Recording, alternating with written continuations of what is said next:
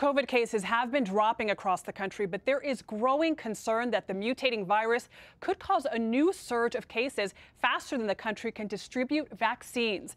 CBS News chief medical correspondent Dr. Jon LaPook joins us now. Dr. LaPook, the CDC says about 40 million doses have been distributed, but as you know, roughly 20 million have actually gotten into people's arms. That is a huge discrepancy. Why is that gap so big?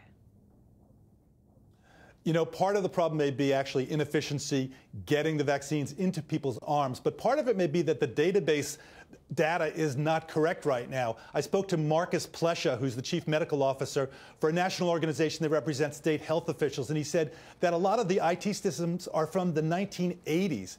And so there may be a huge lag between when the shot is given and when it actually gets into a national database. He told me that in some cases, local health departments, people are actually faxing information from one place to another. Faxing information from local health departments. No wonder there are concerns that these numbers could be outdated. So what are you hearing from doctors in the trenches then?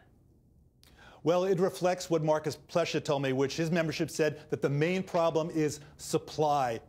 They said they don't need FEMA, they need more vaccine. And I spoke to Andrew Rubin, who's a senior administrator at NYU Langone Health, where I'm a professor of medicine. And he said right now they're giving about 1,000 shots a day, but that they could ramp up to 7,000 shots a day. They just don't have enough supply.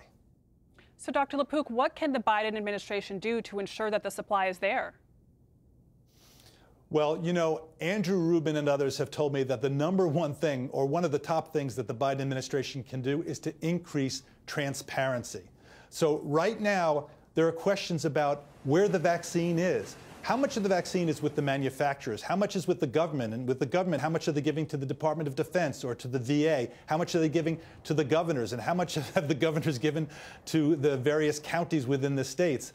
And to do that, we need to have more transparency. We need to have a national database, kind of a dashboard where people see where the vaccine is and where it isn't. And, you know, when you see where it isn't, you get it from where it is to where it isn't. I mean, one of the things that Andrew Rubin told me that's just astounding is that today is Saturday. They're not going to find out till tomorrow how much vaccine they're going to have on Monday. So that's only going to give them a few hours to advise people, hey, you should come in the next day in order to get vaccine. It's got to be done a lot better, much more transparency. Dr. Jon LaPook, thank you.